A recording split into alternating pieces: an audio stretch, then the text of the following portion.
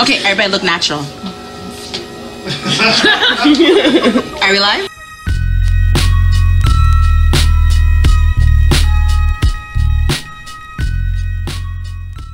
Now, I came up here to talk about police brutality, which is a dumb idea for me to be doing, okay? Really, really stupid idea. Because then the man was like, oh, you know, you're trying not to use profanity and stuff. I'm like, oh, man, oh. I had to swear about 1,000 times just to make it here. So I was late. I was just home swearing, just getting it out of my system. Because this subject is police brutality. It's a wonderful subject, isn't it? Wonderful, right? Welcome to the show. Keep the door closed. We're not trying to die, all right?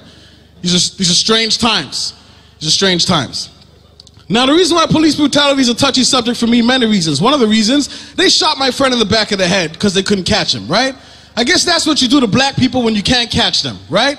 Is that what it is? Because it doesn't happen to white folks. It doesn't seem so. Because when it happens to black people and they can't catch us, they pull out a gun. With white folks, they pull out a radio and they go, I can't catch him. He's on foot, headed north. Another thing they used to do, now this used to get on my damn nerves. Another thing they used to do is they used to stop by us in the hood, right? Mostly the French cops used to do this. I think it's because they were going through this learning process. I really don't know what it was, okay? But these cops used to do this where they would come up, they would roll up on us and they would start to use like English buzzwords to try to like gain our friendship. And they didn't even know what the words meant. They would just roll up and just be like, hey, Wu-Tang, huh? Huh? Snoop Dogg? Yeah? Yeah, Bob Marley, ganja, huh? Yeah, you know, and I don't know what they were expecting. I don't know what the whole point of that was. I think they expected us to be like, oh, my man. Oh, I didn't even know that was you.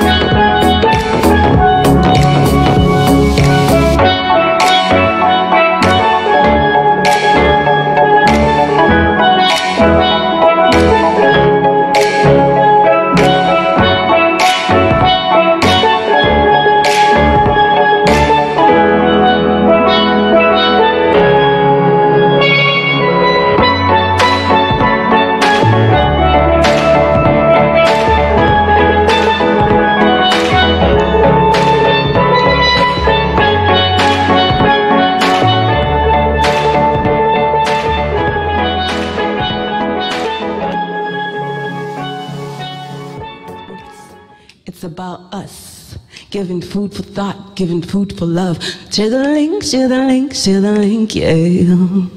Ooh.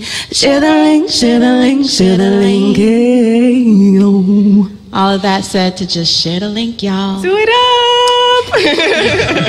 And coming up next, we have the one and only Pro V, who'll be sharing some beats with y'all. NDG's very own. Yeah. Peace. So to let everybody know what's going on here, on the left, I got the SP1200 as my drum machine and sequencer. I got a whole bunch of samples in the S950 because this only has 10 seconds of sample time. These are machines from the late 80s. It's how a lot of classic hip hop was made, so that's the school that I came from, and that's how I make my beats. I take the sounds from vinyls, put them in there. I couldn't bring the rest of my, gotta big them up. Widget, DJ Buddha Blaze, Flo, Tokyo Kid. Yeah. Louise. Yeah. Make some noise for Louise. Yeah. So I'm going to start off with a beat that I made from, it's kind of like a homage to NDG, homage to Shades of Culture. I remade the Mind State beat, so I'm going to start off with that, and we'll kick it from there. Peace.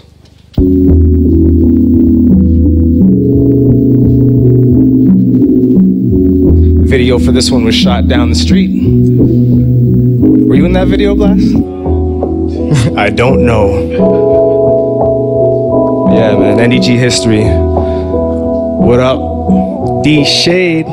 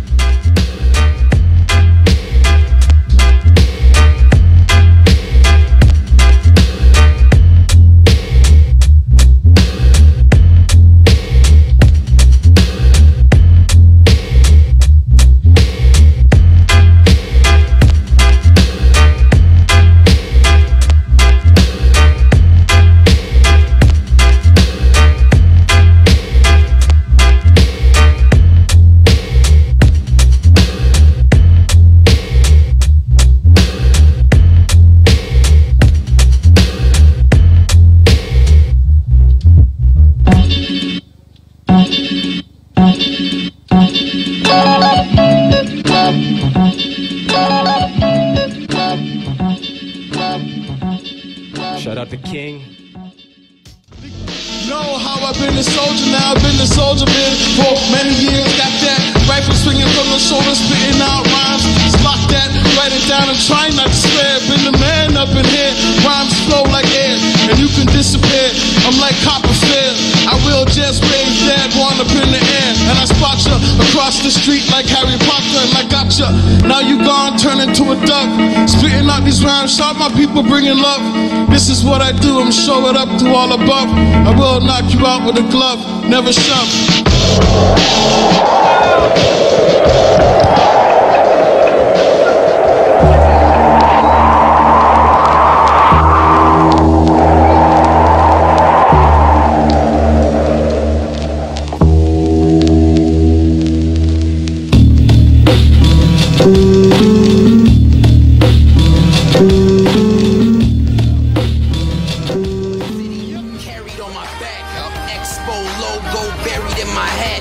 Shirt to match, posted on the corner, cause of my persona, they think I'm serving crack.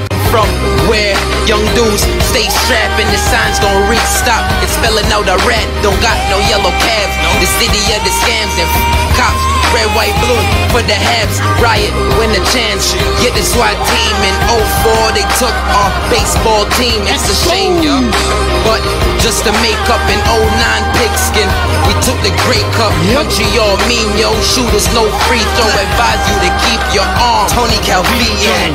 But I'ma rep it till doomsday. Till then I'ma bring hell to the streets. I'm on Boucher. Woo! Listen, we got a lot of talent in our city when it comes to musicians and music. This one here is from my block.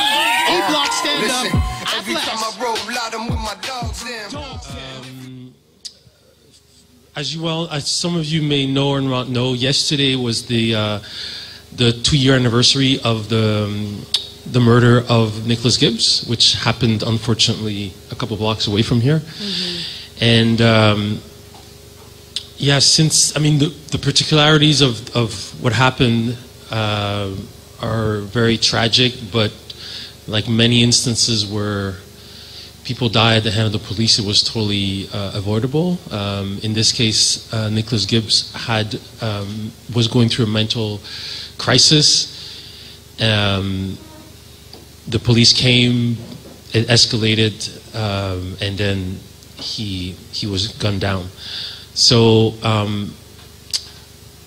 so for me, I've been a filmmaker for many years. I've dealt with many subjects, and this one, when I heard about it, being a filmmaker is a fairly solitary process. you're writing grants, you're editing your demo, you're trying to set up filming days, all that kind of stuff. And but then when you actually you make those people-to-people encounter, it just, everything disappears. The work that you did before, you realize how it was important to really create that space. So for me, it's been like every moment that I meet the people that are the stakeholders, the people that have been affected the directly and indirectly by this, it is kind of what it gives me. It's I don't know. It's like it settles. The film becomes like a deeper, like it becomes part of my own fabric, and then it gives me an energy to sort of to keep going. Thank you so much. We're looking forward to the movie, and I think it's a story that must be told. That has to be told. If you can share some of your experiences as community workers in terms of how can we make these neighborhoods more accountable to each other and to the police force and to authorities, so our youth can walk down these streets peacefully without scared of having too much melanin, for instance. That's big. It's a deep question. Yeah. Can we dissect that? How about we try and dissect that at first? So, like, what are some of the major issues, like, you know, just working at our community centers, what are some of the, you know, top 5 problematic issues that the youth are coming with? Things that youth are having issues with, I mean, you have everything from, and it could be violence in the streets amongst youth, you could be having... Les finances, c'est un point majeur, et en même temps, ce que je vois moi de mon côté, ce qui me préoccupe beaucoup, c'est pour que ce soit plus safe pour la communauté, c'est aussi justement, mais ça je pense que ça vient des finances, que les familles sont un peu désunies. Et que par exemple la violence policière se fait pas dans certains quartiers parce qu'ils savent que s'ils touchent à un enfant de telle communauté, la communauté va réagir. Parce que les familles sont solides, puis après les familles connaissent d'autres familles, et donc ils ont un poids politique. Je trouve qu'on n'a pas de poids politique. D'abord on doit avoir un poids financier, c'est sûr. Parce que s'il y a un manque d'unité, c'est parce que souvent les parents sont comme shit, j'ai pas le temps de parler avec toi, comme fais ce que je te dis, va à l'école, tu vois, je dois faire mon argent, je travaillais 2-3 jobs en même temps, tu vois, et donc ça c'est clair que les finances ça joue. So just a second before you make your next point, can we translate that? He said that we don't have a sense of accountability in terms of the communities because most families are completely fractured. Whereas other neighborhoods, if you hit a child or if something happens to a child, you have families and units that will come together as a community who know other families and have a political weight. That's what happened with the Filipino kid who were like qui a été pris à partie par un policier. La communauté des Filipinos, ils ont directement réagi. Ça a mis de la pression sur la police. Tu vois? Mais nous, on n'a pas ça. Chaque frère, et on cherche nos petits frères et nos petites sœurs, mais surtout nos petits frères. Ils cherchent le soutien dans la rue avec les autres frères. Mais ça n'a pas de poids politique. So we look for other ways of having a sense of unity and cohesion through the other youth that you find in the street. YNDG, it's like such a tight-knit community, and there really is an energy that's specific to here. When I think about how time is going by, I think about housing and how it's like tricky to afford rent here. So even people who can't afford to live in NDG anymore, they still gravitate to this neighborhood. So that's the pull that this neighborhood has on people. But NDG, it's just dominated by trees and like just everyone, you can say hi to everyone. It's just everyone kind of knows you and it's very tight knit. It's nice. Pour moi, de mon côté, c'est vraiment, comme je disais, c'est entre Côte-des-Neiges et NDG, et j'aime bien l'esprit de communauté. C'est comme un village un peu. Et j'aime ce vibe de village.